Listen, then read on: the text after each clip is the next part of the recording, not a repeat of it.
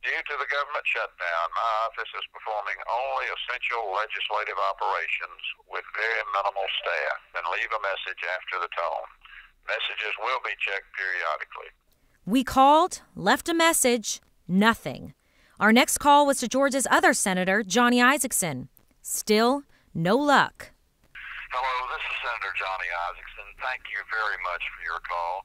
Unfortunately, my staff is not able to handle your call because the federal government is currently shut down. 9th District Congressman Doug Collins took a dramatically different tact.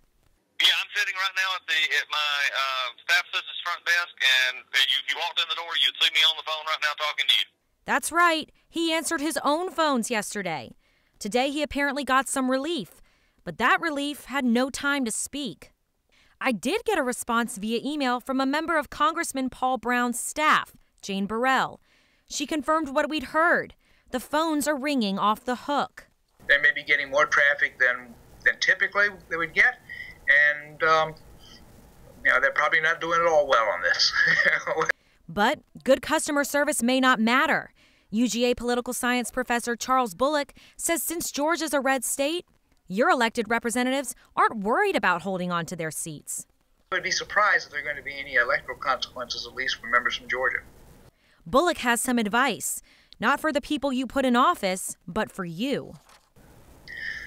For the constituents, I'm afraid they're just going to be patient.